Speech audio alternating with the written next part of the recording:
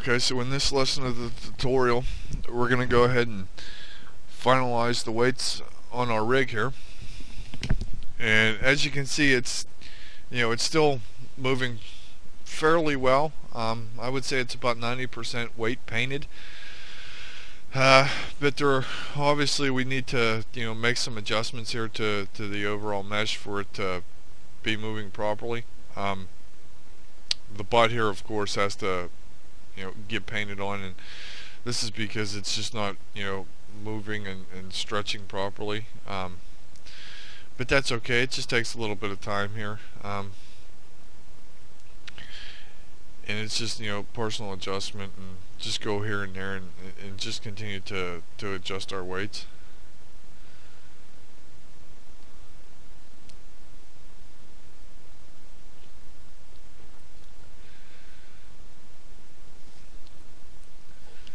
And I'm just selecting bones of where I really want to paint the mesh and really where I want to adjust the weights here. So a lot of this is just select a bone and paint the weights and see how it's going to deform. There's really no way to explain exactly how I'm doing it. It's just a lot of adjustment. You know what I mean? If it's not moving properly here, then you have to paint the weights. If it's not moving properly there, then you have to paint the weights. So it's just a lot of basic trial and error to get it to move properly and to get the mesh to deform correctly.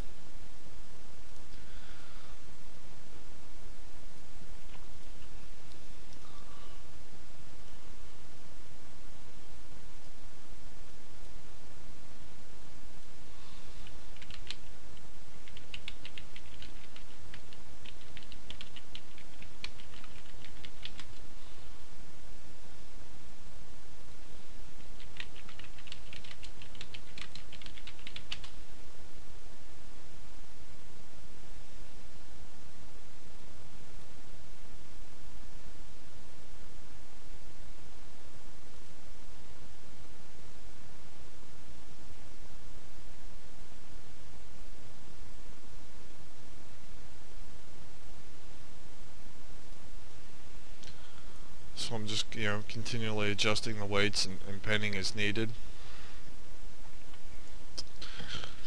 to really just try and go and get the mesh to deform the way I want it to deform.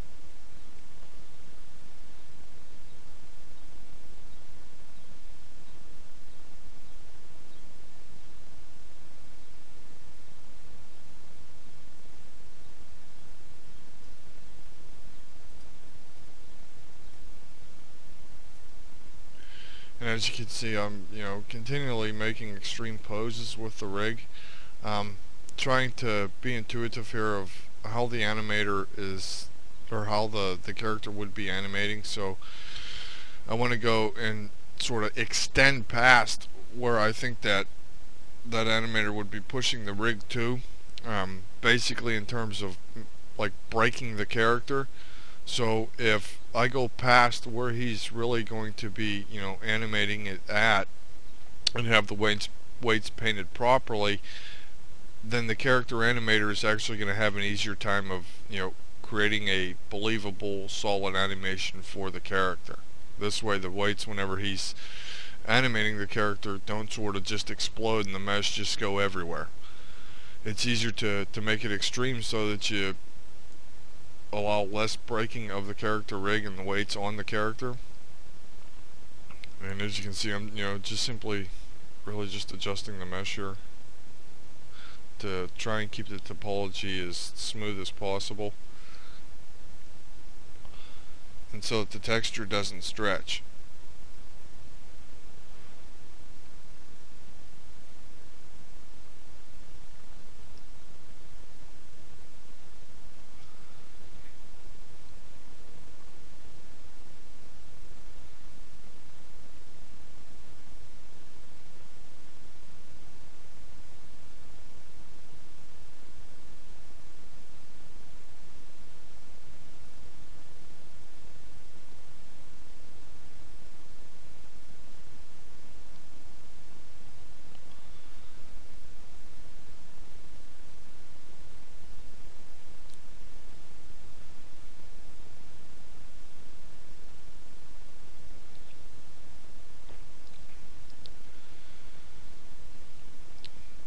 And as you can see, I'm actually painting on both sides of the rig here.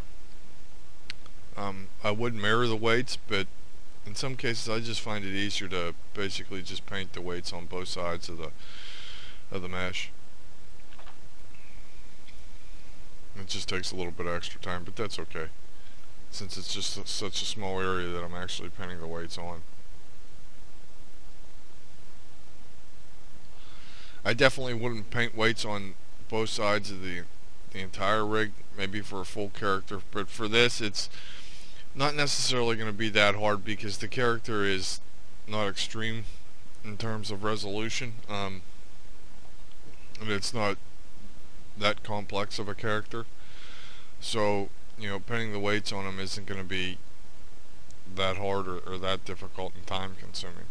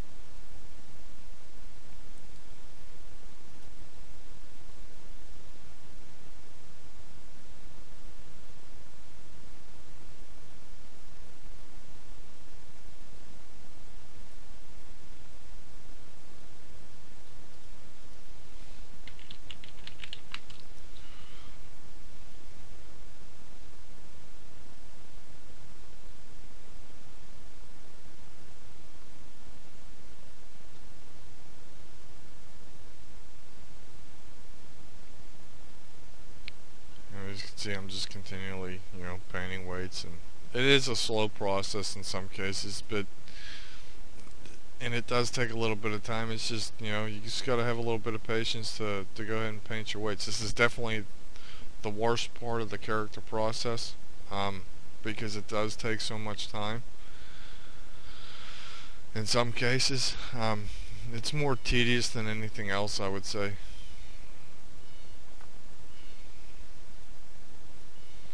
And to get it to work properly is the key.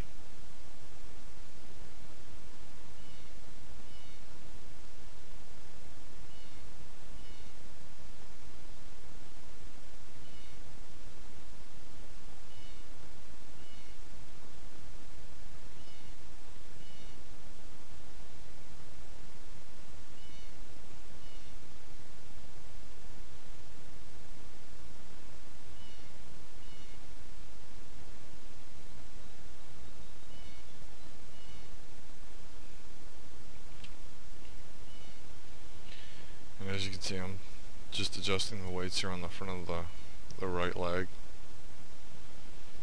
trying to keep the the stretching down to a minimal. I want it to stretch a little, but not extreme.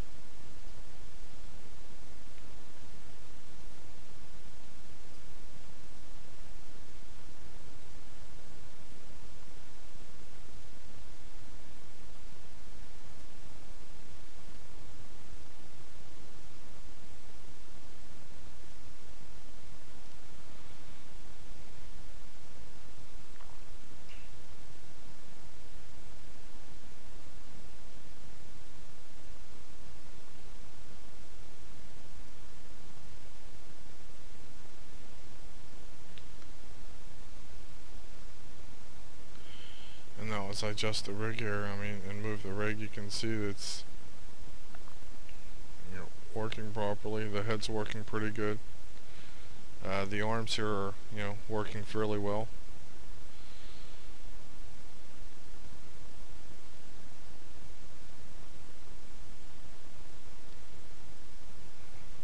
Got to double check the hips here, and that's, working pretty good. The chest is moving properly.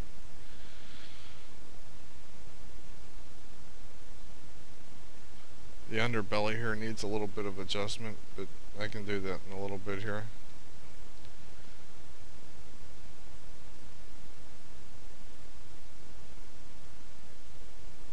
I'll just scale that one down so that I don't really have to paint the weights on that one.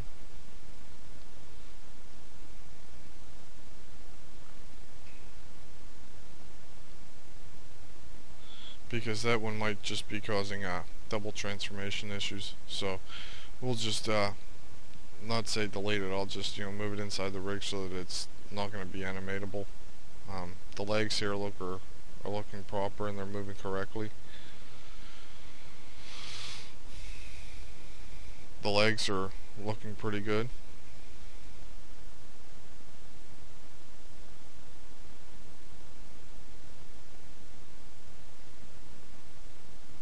Has to be a little bit of adjustment here on the leg, but that's not too difficult.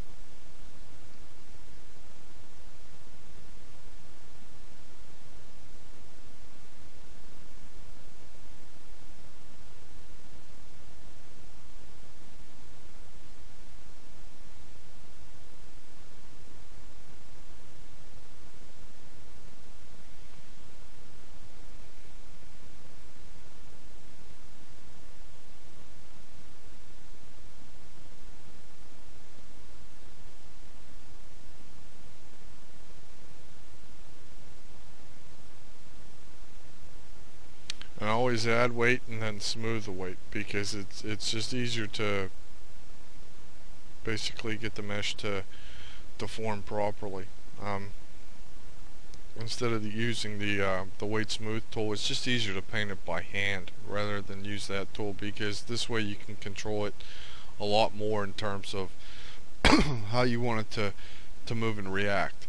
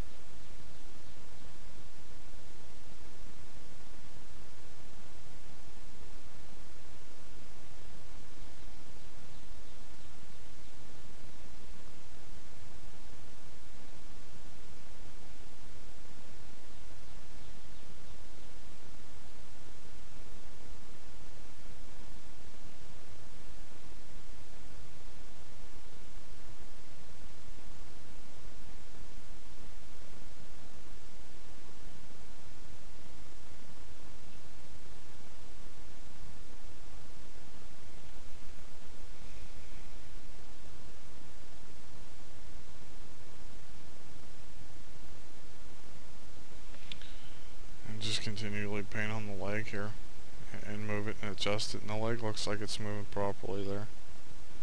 Has that little pop in the knee, and that's basically what I was going for.